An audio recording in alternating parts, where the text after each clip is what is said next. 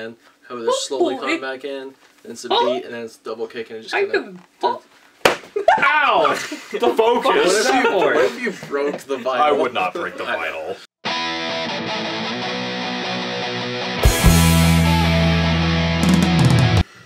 Goose 4 here with Adam and Brandon.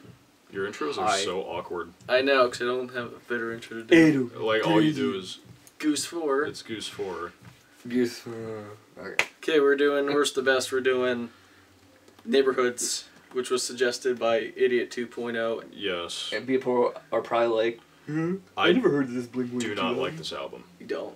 I re-listened, in re-listening to it, I discovered that I don't like it that much. Like, it has not aged well for me at all. Number 14, Fighting the Gravity. That's mine. Really? Holy shit. Are you serious? Yeah. That one? I don't think it deserves 14. It bores me. I don't know. I just don't like that song. Very it's slow. It's too slow to my liking. It's just not Blink. I think a lot of the songs on this album have that problem. This song kind of sounds like Mark doing Angels and Airwaves. Yeah. My number 14 is Hearts All Gone Interlude. Okay. It's just... It's an Angels and Airwaves, like, instrumental B-side. Yeah. That's all it is to me.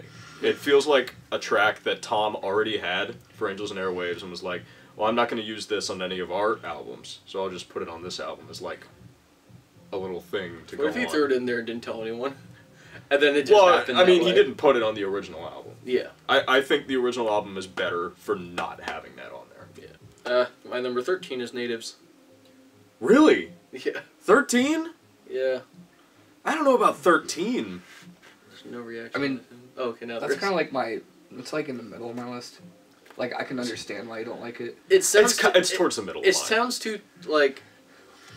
That's interesting. I thought you would like that. It sounds like they're trying to go, like... Sound like almost M&M's. It reminds me of M&M's, the way it's played. I guess. Just a little, the guitar part. Yeah, yeah. But it's too twangy. See, I can see why you don't like it. It sounds like they try... See, I would have thought you would have liked would have tried because of the riff. Not really. Because it sounded so similar to Eminem's.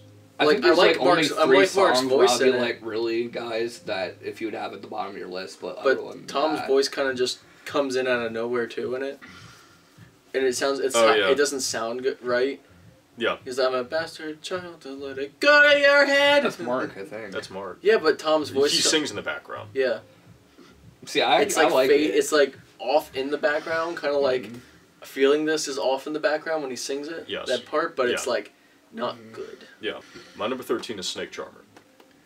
Oh shit. Yeah, I completely forgot that this song was even on the album. I'm not shitting you. The first time, like, I remember buying this. I remember knowing every single song, even the interlude. I remember knowing. I'm like, oh, and I remember one time I played Snake Charmer, didn't know what it was.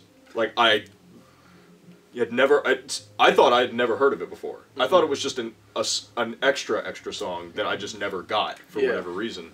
Completely forgettable for me. The bass line sounds cool. Like, that's like the only part that I really like. I think Tom's voice does not sound good in the song. And the lyrics are pretty dumb. Yeah. Like fire through the snow. So was like a spider. It's one too deep inside her. Yeah, every time that comes on, I'm like, oh, now I see why I forgot about it. Skip it. My number 13 is Hearts All Gone. Hearts All Gone, like 13? Not the actual song. I actually like the interlude better. You like the interlude better than the actual song?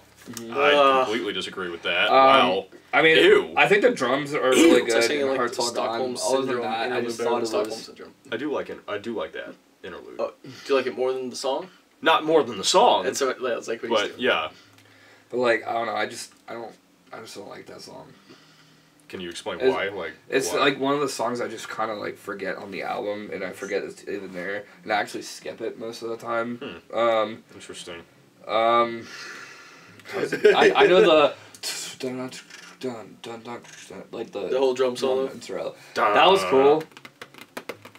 Yeah. But I mean, other than that, like I thought it just sounded very, just...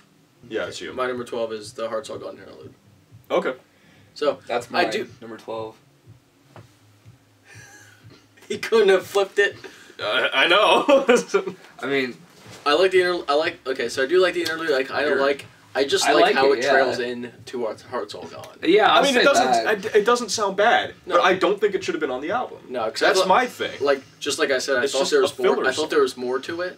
I didn't realize it was just so instrumental. Yeah. But it's nice. It's like calming. yeah. It's Actually, when does it come after? It comes after Snake Charmer. So it is like it kind of just calms down It's from not- Snake Charmer, Yeah. and then it goes. Does Snake Charmer go actually into that one? I don't know.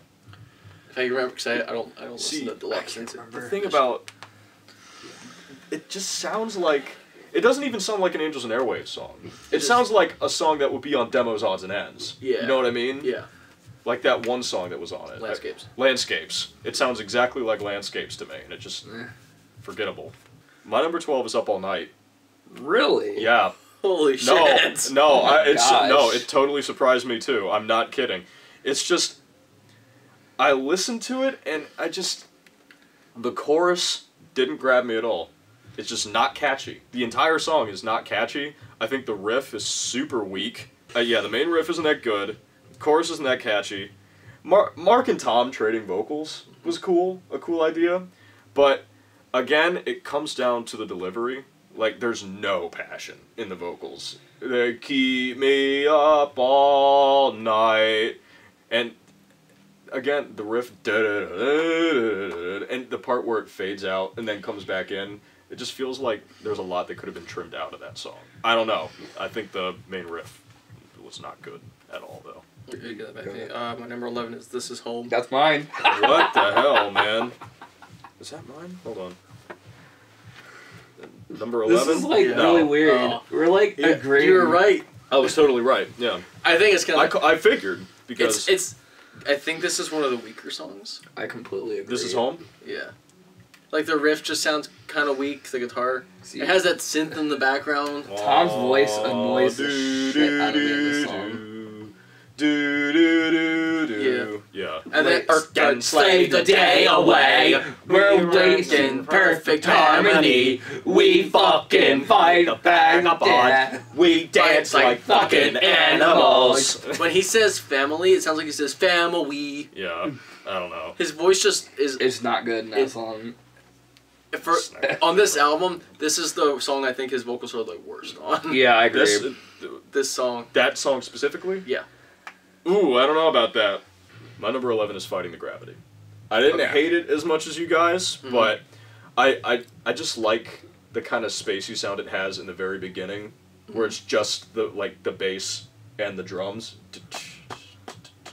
I like the intro pretty much, but you're right. Past that, it gets boring. Like, it's really a boring song. It's not. Yeah. It's not bad, and I don't mind listening to it, but I could take it or leave it. Yeah. Number 10. Heart's All Gone.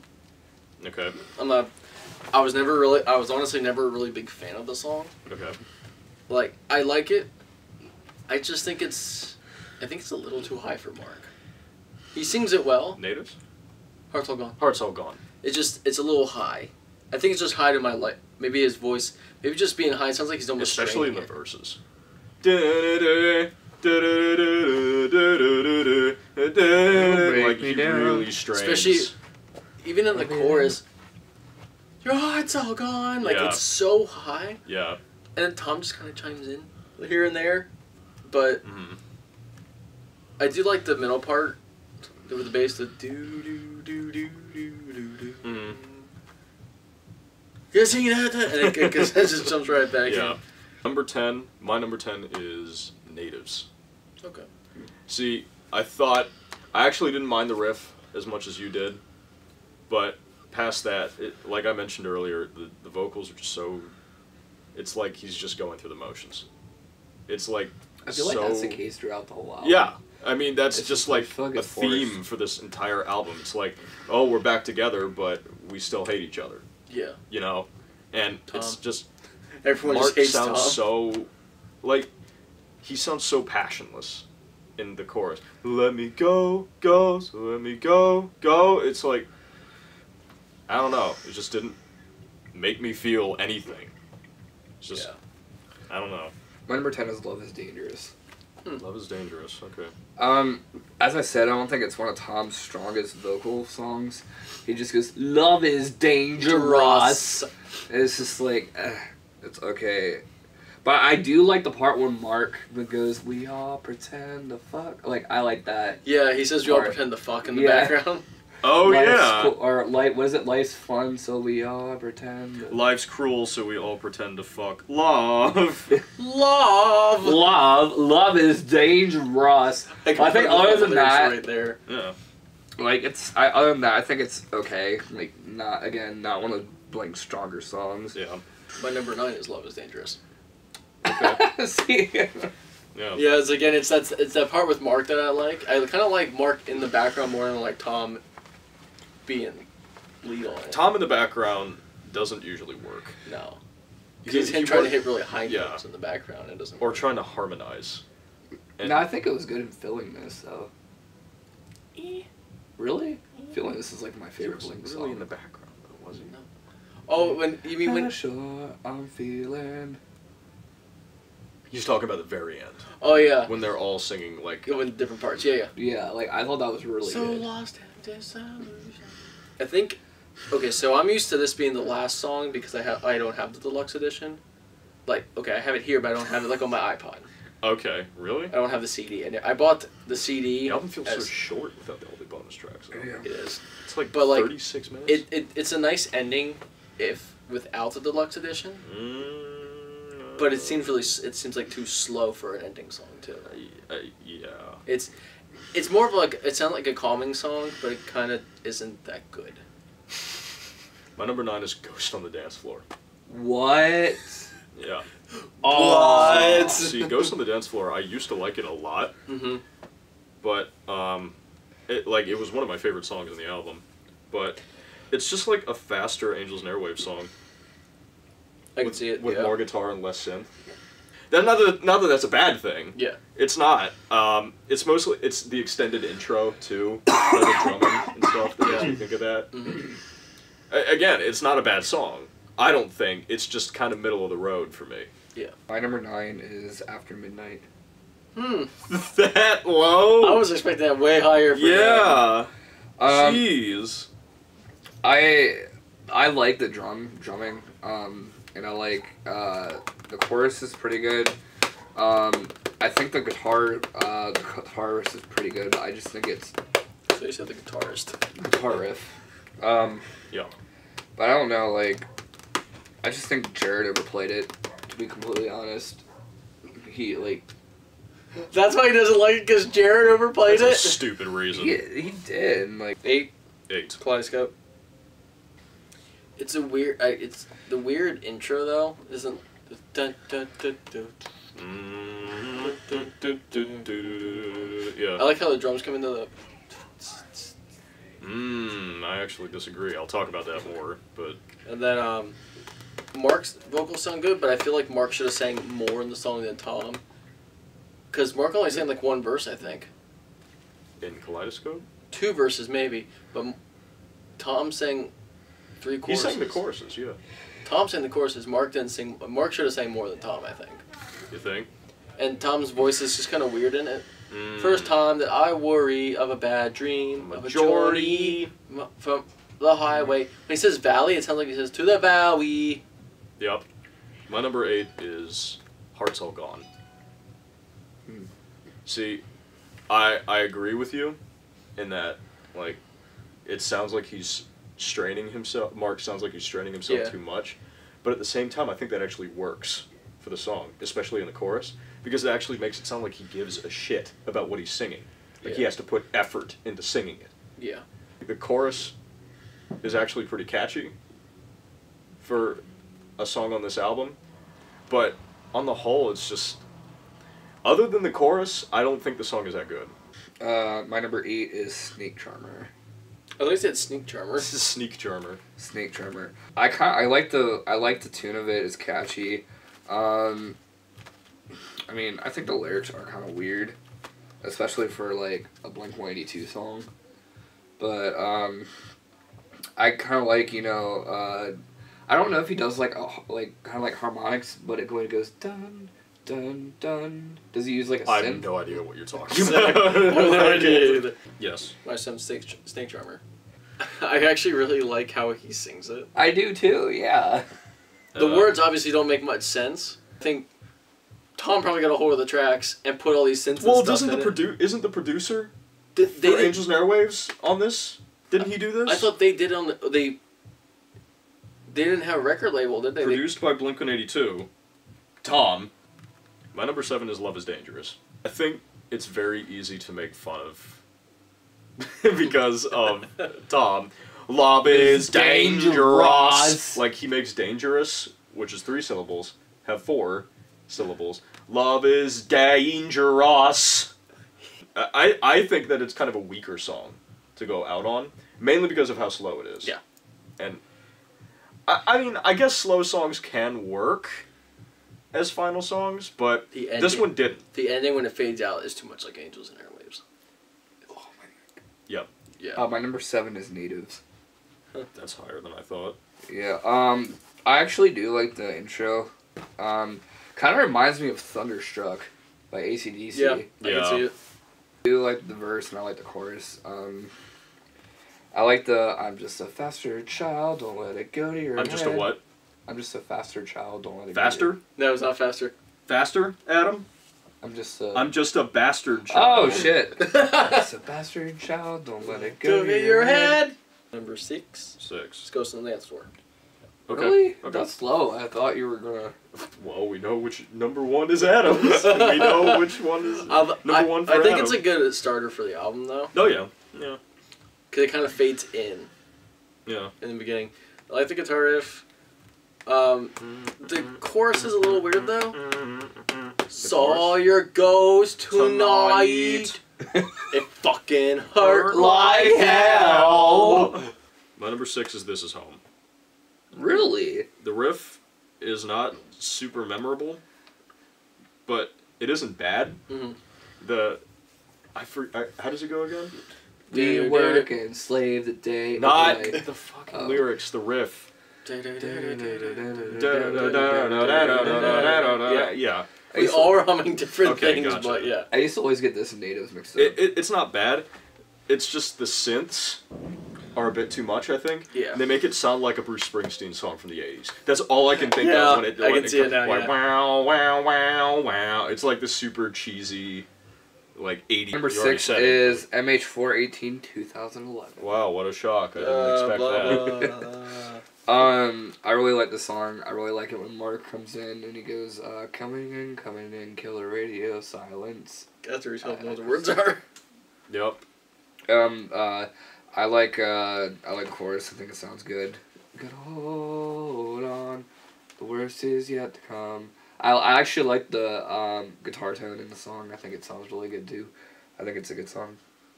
My number 5 is After Midnight. 5? Wow, jeez. I think Tom does sing the verses pretty well, Mm-hmm. and Mark sings the choruses pretty well. I do like the middle part. I think it's a good song. Like it falls together perfectly. Not perfectly, but it falls together pretty well. My number 5 is Kaleidoscope. That's my number 5. Okay. I think that Travis's beat does not fit with the song. He overplays. Oh, see, actually, Like, really this is a problem with Travis Barker. Like, he's super good, don't get me wrong, but I just wish that he would fit his beats more to the feel of the song. Yeah. Like, the intro of Kaleidoscope is just so you think it would be something more simpler, but instead he's just all over the place immediately, and I just wish, like, it sounds best when Mark is singing in the verses and he said, like, I think when he starts singing Delete the Progress from Your Game or something, when it's just, the progress from your game. and it's just super simple, Yeah. I think it works the best there with the riff. It did fit. My number 5 is Kaleidoscope. I think it's a good song. I actually completely disagree. I love Travis Barker's drumming. I understand. I'm not saying I don't like it. I'm just saying It's he overplayed. overplays it. I He mean, I can overplays. understand, but I just think that's just who he is. Like, I just think that's just part of his style. Okay. Has that, you know. I'm not Actually- saying that he can't play complicated stuff. What I'm saying is I wish he would play stuff that would fit the song more than just playing a bunch of Everything. stuff. See, I don't know. I actually really like that. I like the drum intro. I like the, you know, I like the it drum. too, but I would like it more if it were simpler, is what I'm saying. I think if he did it maybe like the first two parts that when the drums come in for 2 measures. Yeah. Before the verse.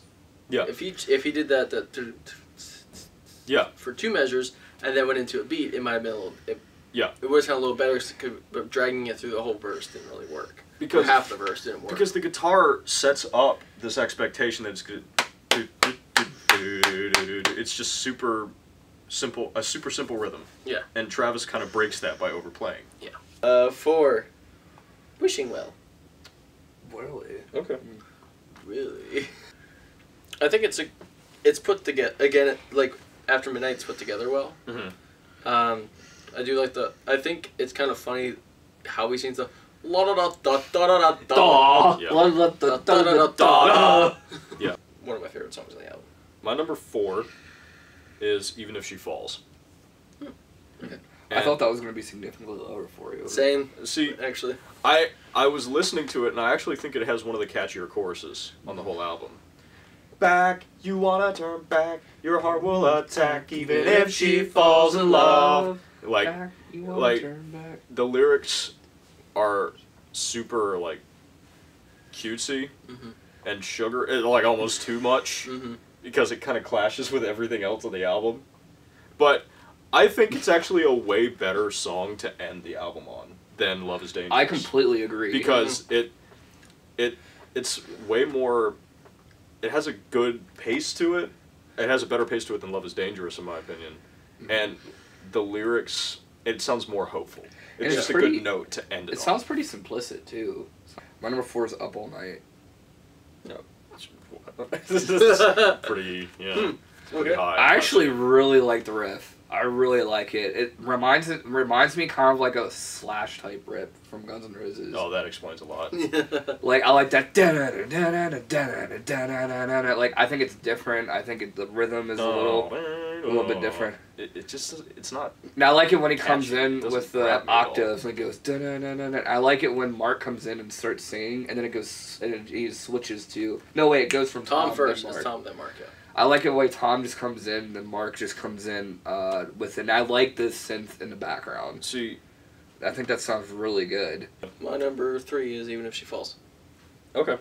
Really? I thought that would This be your I favorite. think this is where Tom has one of the best vocal performances. Though. I'd say so. Yeah. Because in the verse, Especially in the chorus. the first verse and first chorus, it's sang lower, and he sounds really good.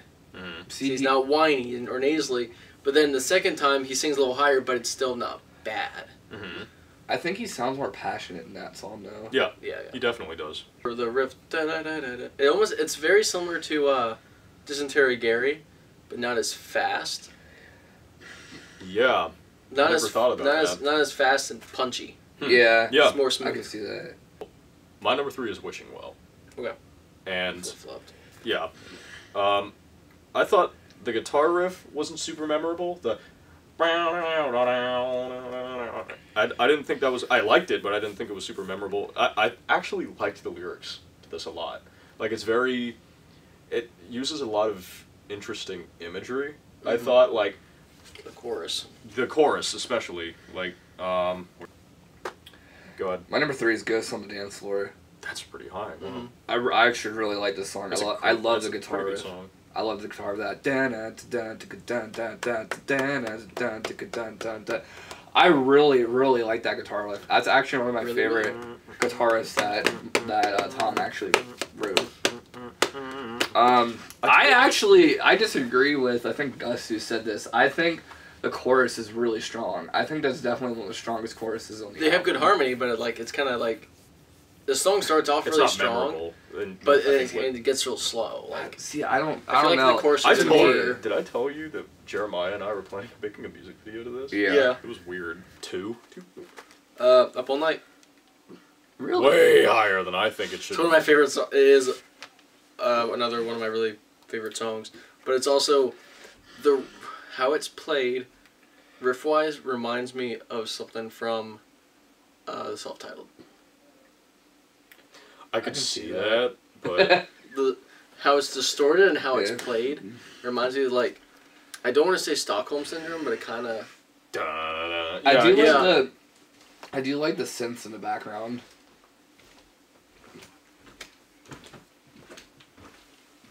Hello. Hi. Hey. Hey. How at the very end, when the riff's coming back through, Everyone and then wants the to drums call kick it in. all around our on life the- with a better hand. Name.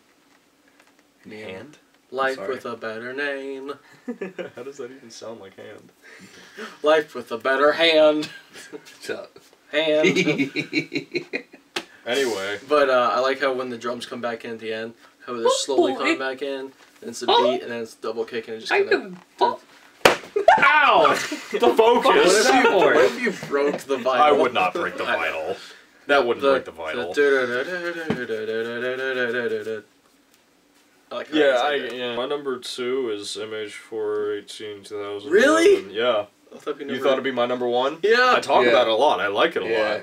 But I think it just has a good pace. Mm-hmm. I like the stops and starts before the first verse. Like da da da da da da da. Coming in. And I actually don't like the choruses as much as the verses. Okay. The choruses sound super auto-tuned. You know what I mean? Hold on. Like, Yeah. it just obviously sounds like he pitch corrected a lot of them. Because Oh, did you hear the demo version of it? yes, He's screaming he was it. screaming it, and he was just laughing his ass off at how bad it was. He probably used that track and auto-corrected it. Yeah. I think the verses sound great. I think that Mark's cadence, the way he sings the words, sounds really good. Like Adam mentioned it, I think. Coming in, kill the radio silence, break down in LA, giving up, giving in, like just the little things he does with his voice in the verses, I like a lot. Yeah. I like it, I yeah. like that part too. It's a good song. My number 2 is Wishing Well. That's pretty high. Wow. I think it's I didn't think it would be that honestly high like for the him. catchiest song on the album. Really? I do, yeah. I love the chorus. I think that's a really strong chorus. I love the guitar riff. I love the guitar riff. It kind of reminds me of like Feeling This. I could see it. Yeah. I could see it, but Yeah. it's just done. Like vaguely, yeah. The first, like, 3 notes. Yeah. Yeah. And I do like the lyrics of the song. I like it when he goes, I got caught like a little kid stealing.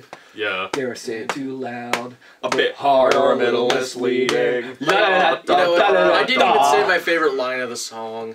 What is it? I'm a little bit shy, but strange, a little bit manic. A little bit shy. manic. Yeah. I like that. I like that. I like the way he sings I like manic. the line. Yeah. Jason, number 1. You're number 1. MH418. That's your number 1! Wow. Wow, I That's didn't a great expect song. that. It's a great song. I Yeah. like it a lot. It's a good song. Okay. Great song. Okay. That's all you need to say. Number 1 is After Midnight. I had a feeling since Yeah. since Is that MH418 yours? wasn't. Oh no, his was before. I think that this song is the catchiest one on the album.